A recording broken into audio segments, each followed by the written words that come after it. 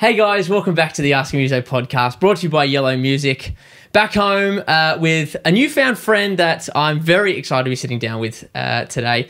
I've got Calan Mai, I've got Jordy on the other side of the room, and essentially I'm excited to learn more about Calan Mai and more about you, mate. So kick us off, give us a bit of an intro and say g'day.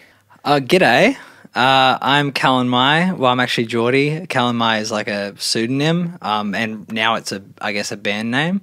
For a long time, though, it was just me and my sad guitar, and now it's a three-piece band. So I'm still trying to figure out whether I should say I'm Calan Mai. I don't really know. I just say yes, and a lot of people do think I'm called Calan or Cal, and so I just accept that. Yeah, well, I was going to start here. You've got a recent video that you put up that is you interviewing yourself about that exact thing. It's like, hey, Cal, how you going? And you're like, oh, that's not my name. Yes. There's that. I'd like to go into that. And for those that don't know, I found out from recent show we played together, the meaning behind it. But to skip ahead a bit from there, what is the relationship for you between content and art? You have been killing it with you, the way you orchestrate your own image as a band, as a gig promotion, everything. We always comment on that. And as someone, when I was chatting with Connor the first time, doing the baileydrummer and the Chamberlain stuff and the people you meet at gigs videos and all that stuff, we really had a bit of a vibe of popping off with those videos for a while there and doing stuff with Jet and stuff. But now you're doing it for the gigs and all this stuff. What is your sort of relationship with the whole content and art thing? That's a good question. I think that for a long time, like, use of social media just made me want to kick myself in the balls. I absolutely hate it. I still, on some level, deep down, really fucking hate it and wish. Can I swear? I didn't. Absolutely. Yeah, okay. Yes. Cool. Fuck. No. I think, like, yeah, on some level, you wish you didn't have to. Yeah, I do reject it kind of as an idea almost entirely, but I know that I have to use it.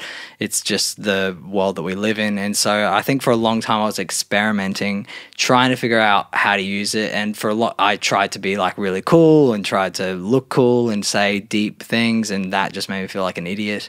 And then it wasn't until I started working with Dicko, who I'm no longer working with now, but I was for a period of time, and he kind of said to me, it stuck with me. He said, this is your channel. Like, it can be anything you want it to be. Like, it can be whatever it is, let it be a real reflection of you.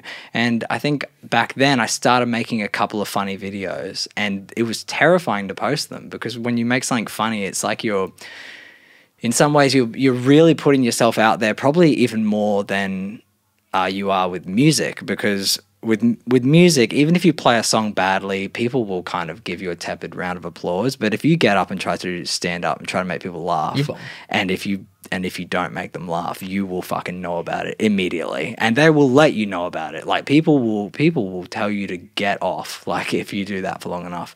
So yeah, so when I started posting out there, it was very scary, but I just noticed I would get so much more of a response than if I posted a video of me playing a song or something like that. And then slowly, I think I took all of last year off music, so I wasn't posting at all. And now that I'm back, I have just made up my mind that if I think of something and I start laughing, then I'm going to post it. And that's as much thought as I put into it now. I'll drive along in the car and I'll do the back and forth out loud. And then I go, okay, when I get home, I'll record that. And now the difficult thing, I think, is just trying to not spend too much time on it, because some of these videos take me like 2 hours, because I'm still working out how to use the programs and stuff like that. Yeah, okay. I get that. I like that, because I when you said if I like the idea, if it razzes me with a chuckle, then it's going live. Yeah. That's predominantly how a lot of the videos I've done with Jet and Chamberlain, with the people you meet at gigs, like one of the other ones we did people that meet at gigs part, whatever it was, and it was like the guy wants to have a go on your stuff.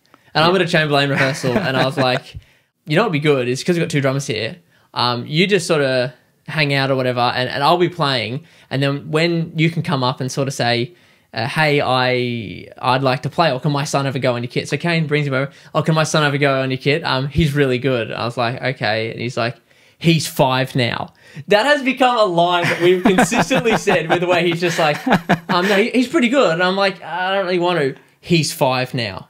Like, mate, he's fucking good, okay? Yeah. He's 5. Yeah. And I'm just like... He's come a long way. Yeah, okay, sure. And it's become... We struggled to hold it together whilst we did it, but it was just something came off the dome. I was like, oh my God, I literally hate when people come up and say, hey, gonna fucking have your stuff? Yeah, of course. No. No, please. But we just turned into something that they just came off the dome. And I think that's where that authenticity of who you are and how you portray yourself, and as Dicko said, that idea of having your own channel, there's no rules to it other than an unwritten rule that you need to be yourself. That's and you exactly need to have right. that authenticity. And there's nothing more authentic than laughter, because you don't have a choice about what you laugh at. You don't really have control. And there's no negative byproducts to laughter. And the other thing that comes from that is, like you said, with your stand-up comedy routine, you're riffing it up on stage and you suck, you're bombing. That's an objective truth. There's no, oh, look, I know no one laughed, but I still think that it was pretty good. No, it wasn't. No, it definitely wasn't. It was not good. Music's a bit more open in that way. Like, Especially someone can get the up there stories. and, well, that's true, but someone can also just get up there and, like, scream at their guitar, and someone might think that's good music. Like, that's you know the what thing. I mean? And you actually almost get shunned if you go, that was fucked. Oh, no.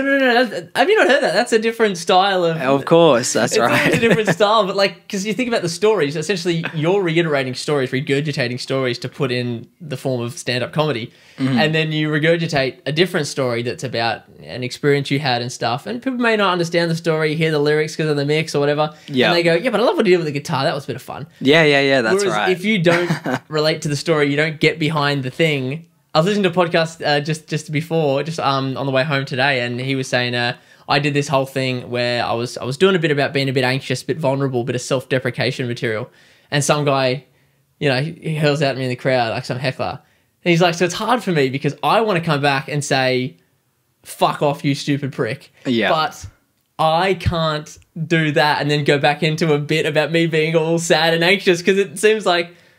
Yeah, it'll break the spell. I think you're fine, man. You just sprayed that bloke for 10 minutes straight. That's right.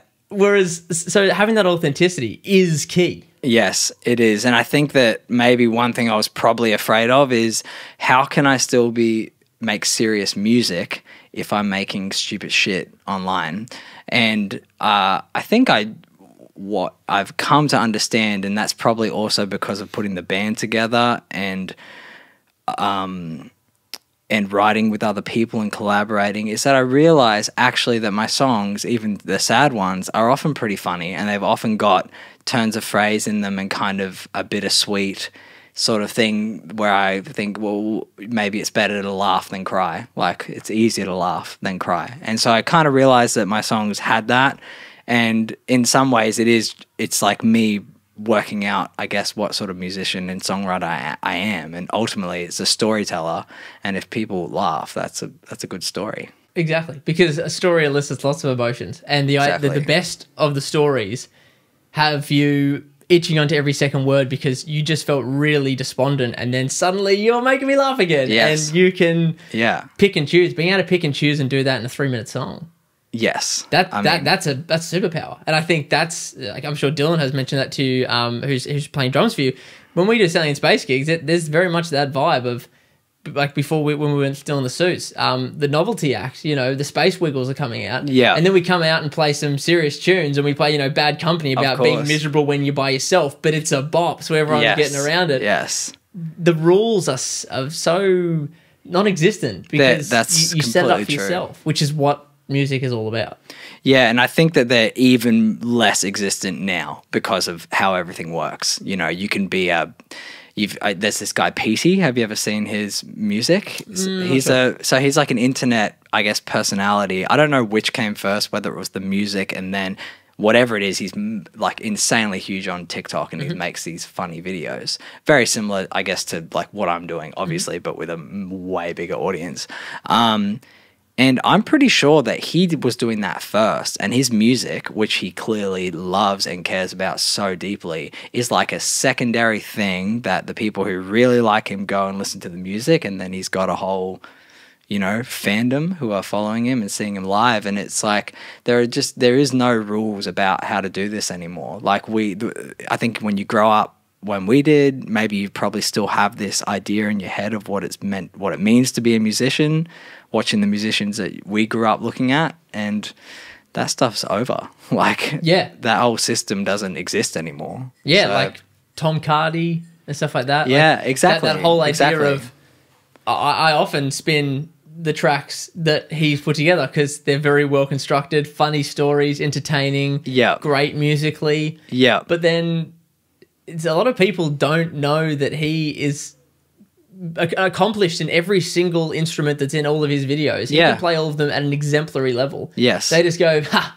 funny man. Yeah, that's right. And which is fine. Which is fine. Yes, for because sure. If that's how you found out about you or found out about me. Well, you can enjoy it at a whole range of different levels. That's the thing. And I think like Bo Burnham, do you know him? Yeah, and like, exactly. you know, he can have as many funny songs as he has. He can write a song like That Funny Feeling, which is in his Inside special, which is like, fuck, it's heartbreaking. It feels like a song almost. I don't want to be hyperbolic, but it's like the song of a generation. Like he's singing about that feeling that you get when you think, fuck, is this going to end? Like, look at where we're headed, and look at how modernity makes you feel. He writes a song like that where you still laugh in certain lines, but it's a somber laughter. Exactly.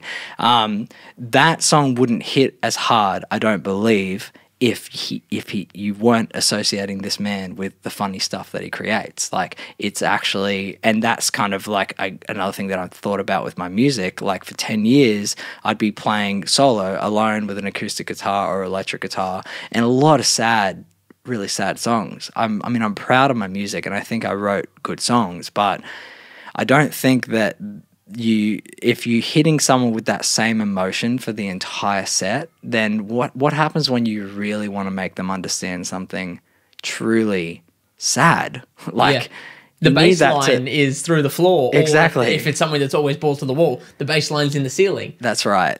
And so you need to make those moments land, and the only way you can do that is by having that variety. So what I've lent into now, which is I guess the same as what I'm putting online with content, which is like joyous. Like, I want people when they watch it to have a feeling of, I want them to have a particular kind of feeling, which is something like joy. That joy, like that abandon, where you don't give a fuck. Like, it doesn't matter. It doesn't matter what you look like. It doesn't matter, that feeling. I want to give people that feeling when they see it on stage. And then if I can come out and sing a song that is meant to be really hard hitting, or something about, a very sad time in my life, at least I can take that person there first, so that when I say that, then I'll have their attention. Yeah. It's like, wow, that had some real impact. Yeah, absolutely. What is your how have you sort of navigated, or how are you navigating the transition into the band thing as part of what you're trying to do there with the impact? How has that been for you? I know that's been something that you've been very pleased about, and you always talk about how keen you are to have Josiah and Dylan with you. How did that come to be, and what is the new vibe of Calan Mai as the three-piece? I think back in 2022 when I was working with Dicko, he was also working with Dylan from Sailing in Space, and he actually wasn't Dicko's idea, but I had come to find out that Dylan was a drummer, and because Dylan doesn't play drums in Sailing in Space, as you're aware. Oh yeah, yes, I've seen that before. And so I remember Dicko basically saying to me, look, you need a band. You need to start playing live. He said the industry in Australia does not exist for basically anything else in music than if you're playing live. Like, you've got to get up on stage. Like, I can't be pushing your song to Triple J and you don't have any shows booked. And at that time I was living in, we'd have spoken about it before, Aura, and I was just completely like out of the scene and just not involved. And so I also basically felt this is insurmountable. I don't know how to do this at this stage in my life. I don't know how. I'm doing a master's. I'm studying, like, you know, for my plan B, like, and I can't do it. And I met Dylan, and so Dylan was just immediately so positive, and so I believe we can do this. Like, we can do this. Like, yeah, we get in the room. So we did, and it was just the two of us. And I was just viewing it through such a negative lens. So luckily, he had a lot of positivity. Mm-hmm. And then we tried out a bassist and a few other things. The bassist ended up leaving, and it was kind of like, I was like a stiff breeze away from quitting. Yeah, and it was that was like the last thing. Look, guys, the universe has told me, I know you're Yes. keen, but the universe has told me it's up shit creek. Right. Yeah. And so I just had to, I was at a point where I had to pull away. I had to actually completely pull away from it, and I did. And so Dylan was really just said, no, that's fine, I understand, and I left. And then I had all of last year off music, and then that was so much worse.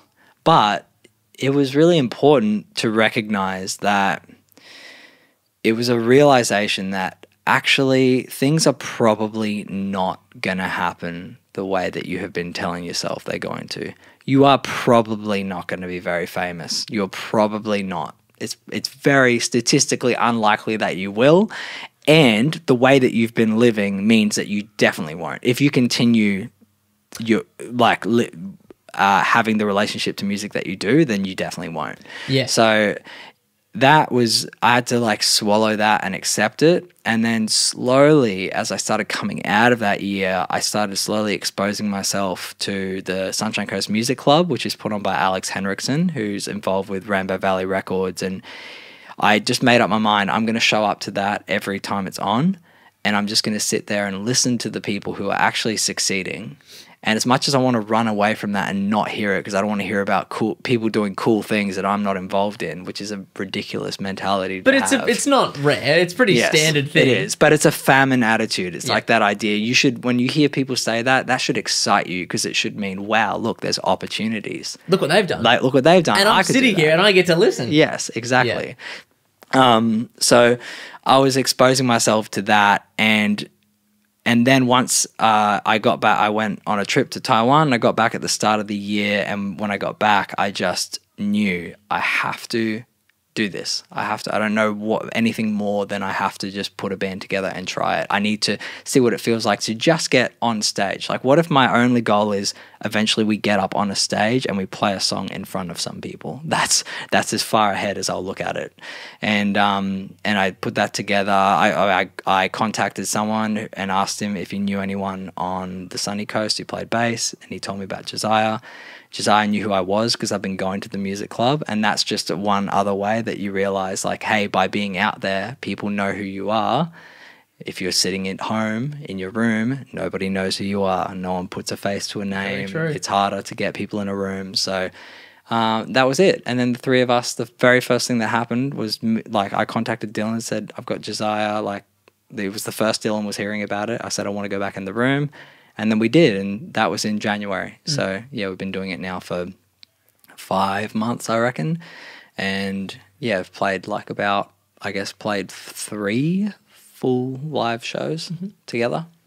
Yeah. That's awesome. And I love that. I love that you got a reinvigorated fire in the belly about just giving it a shot. Like, if all I'm going to do is be in it. Yes. All I'm going to do is turn up.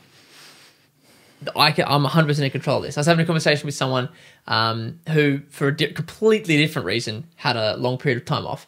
And he said the same thing. He's like, I had to figure out, what am I without music? Because his was less of a choice. It was more of a out of his hands, but not in a bad way necessarily. But he's like, I had to figure out, what was I without the drum kit? What was I without music? What was I without X, Y, Z? Yeah. And you've gone, okay, I either have to live with what I am without music, which is looking a bit shit, because I really quite like it. Yes. Or I have to make peace with that. And you're like, well, I don't know if I want to make peace with that. So let's throw my hat in the ring. Let's just be in it, have a go. And since you already had that connection, and essentially the things that you're fully in control of is where you can physically go. You could go to those things. It existed. You knew about it. You went, you attended. Yeah. And you can control the sort of attitude or expectations of yourself. I think I'm going to give this a shot. I'm going to hit Dylan back up. I'm going to find out about this Josiah guy, you know. That's all within your control. And suddenly it's more freeing to be like, yeah, you know what, I can show up that time and I can message them and see if they're interested. Yeah, that's right. It's freeing to be able to go, no, well, those things are in my control. What happens next? Well, that's right. And the thing is, they're small things, but they're really not. Like, when I really look back and think of it, well, I'm in an entirely different place because of doing that. It might not look like it that much on paper. Maybe to other people looking from the outside, they won't see it. But I feel the difference of just... I remember I recorded my album in 2019 that I've been sitting on now for 5 years.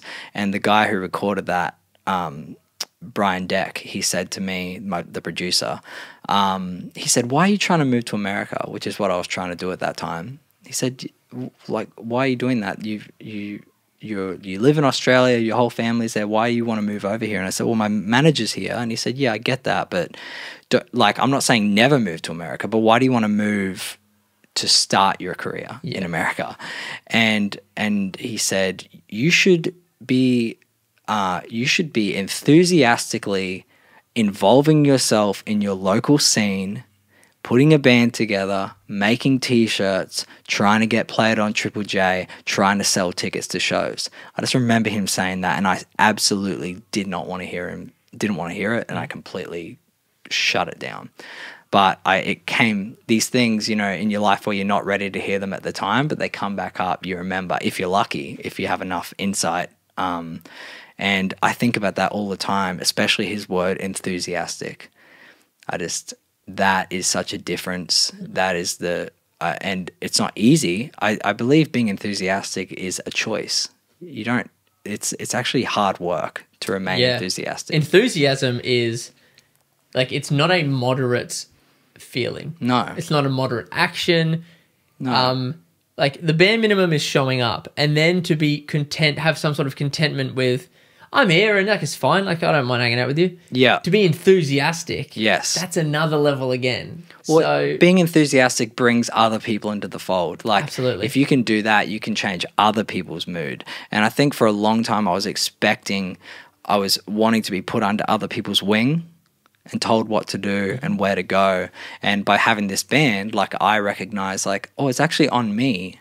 I need to hold this together, and I need to make it worth their while to be involved in this. Like, I need to tend to it like a friendship, like a relationship. These things require work. You can't just be passive about the whole thing. And it doesn't just coast along. No, it definitely doesn't. And I struggle. Like, I played like 2 shows last week with them, Thursday and a Friday.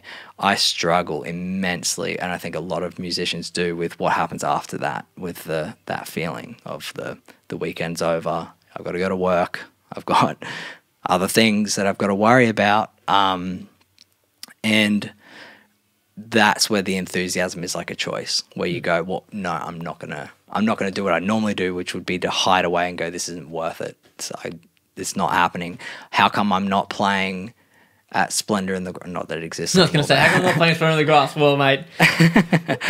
But how come I'm not being given what I'm owed? You know, that ridiculous statement. Like, and if you're going to ask yourself that, then you should also say, well, how come I'm lucky enough to be born where I am with all the amazing things that I've been given? Like, you can't have it both ways. If you're going to say, why do I not have these things, you have to recognize that there are other people who wish that they were you. Yeah. And then there's also the other element, which is more introspective. Why have I not got stuff that is owed to me? Why have I not got these opportunities that everyone else needs to have? And then you've got to look at it, which it is the same phrasing, but very different emphasis. Why do I not have the same things? Like, rather than, oh, why do I not have it? Yeah. Why? Actually, why? Let's quantifiably discuss why I don't have that. And then you'll find that the Venn diagram of problems that are holding me back and problems that are the reason I'm holding you back is the same fucking circle. Yeah. Because, like, there's things that are out of your control. Why am I not getting opportunities to play Splendor in the Grass? Well, the big one is it is none. Yeah. But why am I actually, okay, well, there's lots of things I could be doing. Am I doing as much as I could be doing for anything I want to put my effort into? Absolutely not. Yeah. That's very rarely is the answer yes. No. exactly. It's yeah, and I think that for such a long time I didn't ever understand that really what actually matters beyond anything else is, can you sell tickets? Will people spend their money that they may not have very much of to come and see you consistently? Will they do that?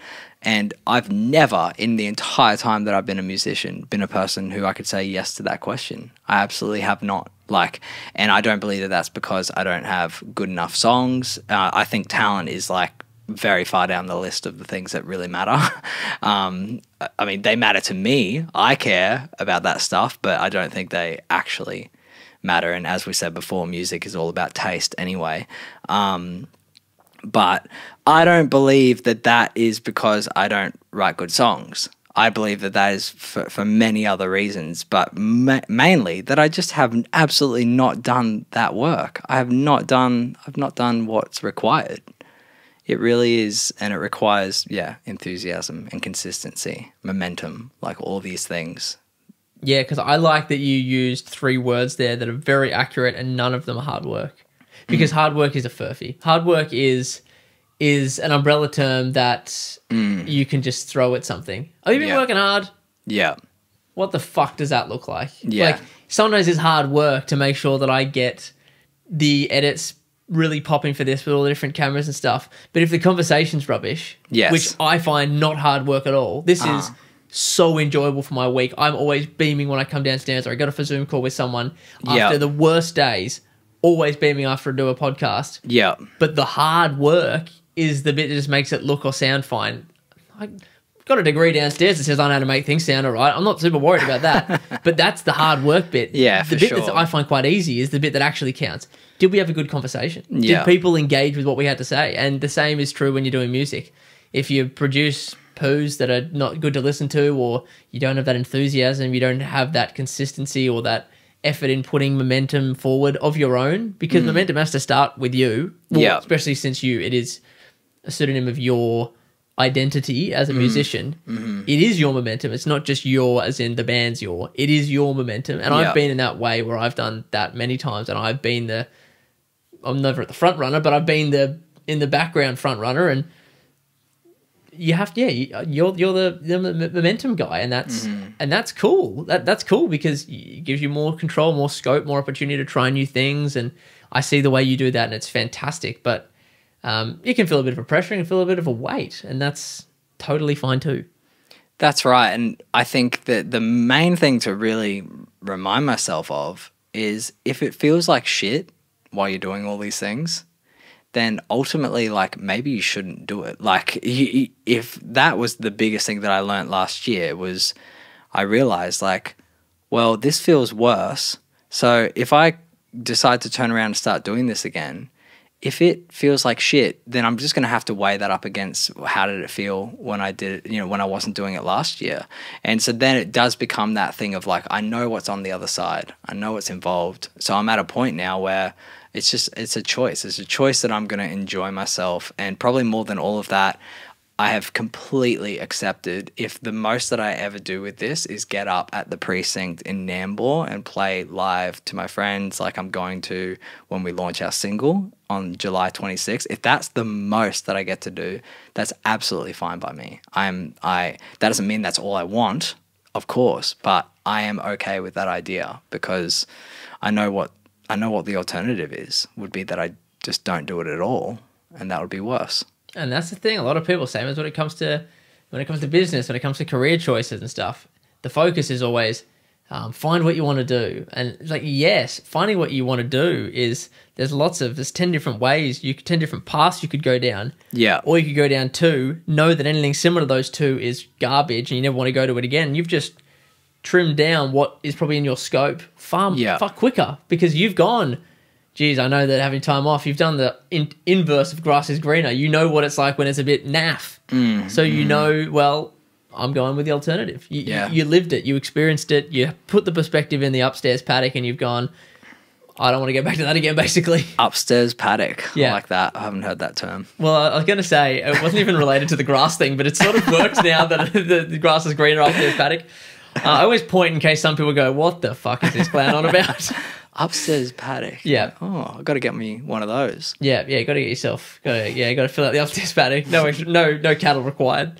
I want to go into America. You touched on it, or you touch on it at live shows.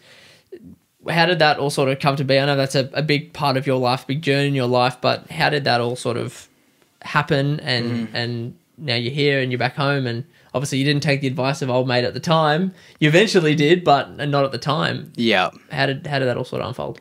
Yeah, it is a lot. I'm trying to think of a quick way. Essentially, I signed to management in America with a woman who had heard my music probably back in 2013 or 14, and then had sort of pursued me for a few years. I was signed to other managers, so she couldn't. They refused to essentially give me up. But she had told them that she wanted to sign me. And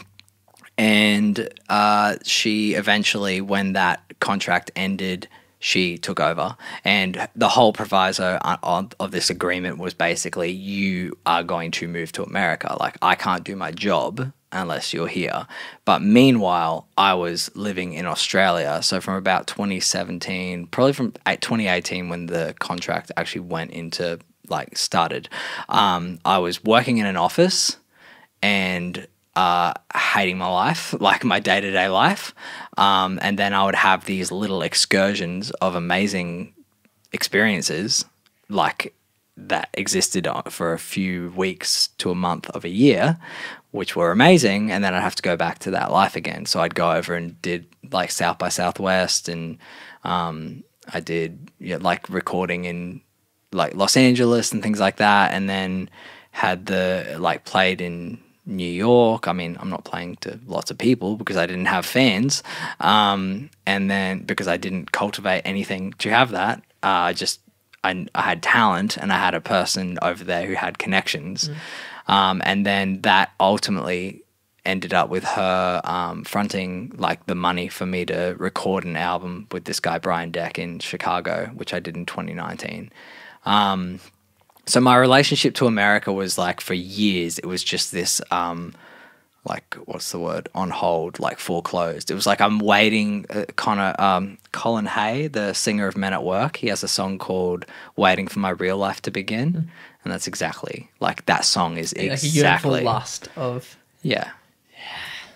I know it's there. It's right there, but also none of what I have right here is worth anything. This is shit. Yeah, and also you would have no idea. It's like a real Clark Kent Superman scenario. It's like, oh, you would have no idea what I am responding to, what's going on exactly. 6 weeks out of it. I'd be walking through the office, and I'd have this, like, just this feeling of like feeling simultaneously like a piece of dirt, and then also like better than everybody, and such a like. I mean, I hate even thinking that I used to.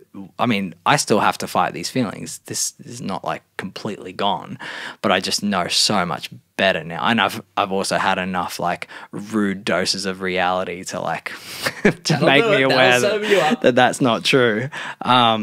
But yeah, so that's what America was to me, and ultimately I think I just had this thing of like Australia. I have no interest in Australian music. I don't listen to Triple J. I'm not involved. I'm not even in the scene. I wasn't even playing music on the Gold Coast. Like I literally was not even playing live. Like I was living at my dad's house. I'm not engaged at all. No, my life is over there, and once I get over there and once everyone sees, then everything's gonna happen. And so then I had the album, and I got back, and then my manager was trying to get me like the visa that they have in the US, and you have to prove, this is actually the actual terminology, you're an artist of extraordinary talent. This is like and you have to be able to prove it to them. Like, look, you need me in your country because I have so much talent that I can only be a good thing for you guys to have for your economy, basically.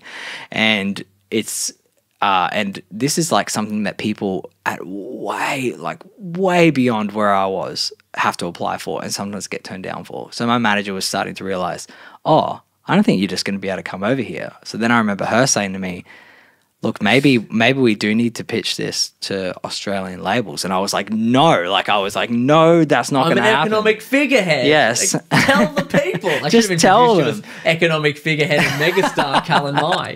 And I was thinking, did they listen to the album? Like, the album's that good. Like, just get them to listen to it. And yeah, and so then we're in the process of all of that.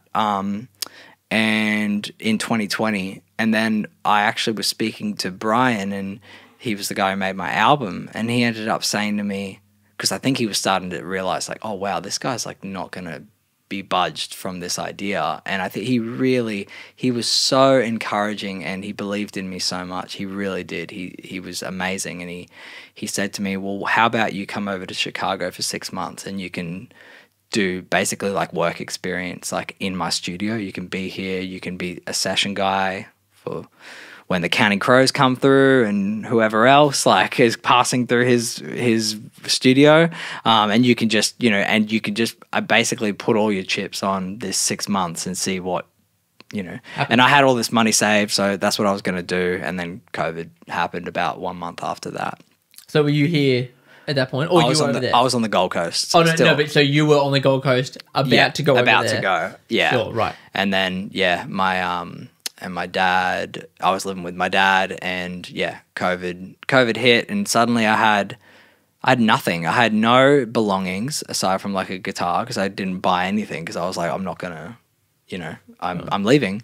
And so suddenly that happened, and then next thing I was like, so now who am I? I work in an office. I own an acoustic guitar. I have absolutely no following. I have a tiny little bit of, I have some streams on Spotify, but pretty much I've got like nothing really. Like I'm going to have to start again. And so I spent a bunch of money on home recording equipment, because I'd never believed in myself enough to be able to do that. And then that was a big change. The second I started doing that, there was a realization there, like, oh, I can do this thing that I didn't think I could do. And up until then, it was a lot of people telling me how to make music, or me asking them what should I do now. And this was the first time where I was having to make decisions, which is still something that I struggle with. And then once lockdown ended, I went to high school up here on the sunny coast, and I just was like, I need to get out of the Gold Coast. I need to get out of my dad's house. So I moved up here and kind of crash landed here, and then immediately had that kind of cocky attitude of thinking that I was, you know, the best thing since sliced bread.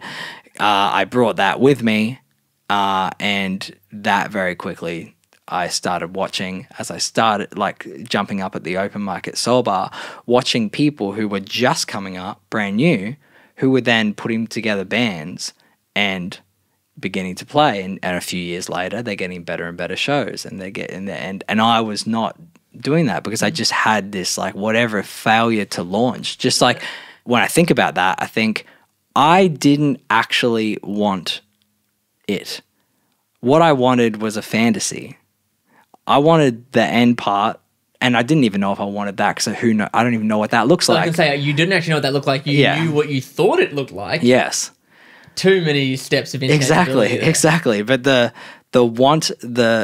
I didn't actually want to be a musician, because the part of being a musician that was required, I wasn't doing. I didn't want to.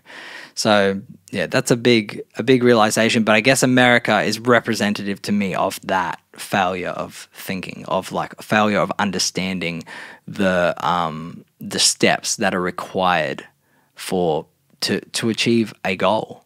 Yeah. And in this case, yours was music, but yeah, it could have been anything, because what you wanted and what you were working towards, daylight. Because for the most part, the thing you wanted, you weren't really working towards. No. In a capacity that could be recognized. No, it was exactly. It's just all in my head. I mean, the amount of my musical career that took place in my head is so, I think of all things, that has been the hardest thing to realize. It's just like the amount of time that I don't want to say it's wasted, because I've learned so much, yeah. But the amount of time that I spent not doing the work just infuriates me. But especially because Josiah, like he's 21 and he's in my band, and he's a person who's, you know, their band is doing the work. And it's crazy to me when I look at him and just think, I'm like 33, like I'm 12 years older, and I'm just now learning to do the part that they're doing, you know?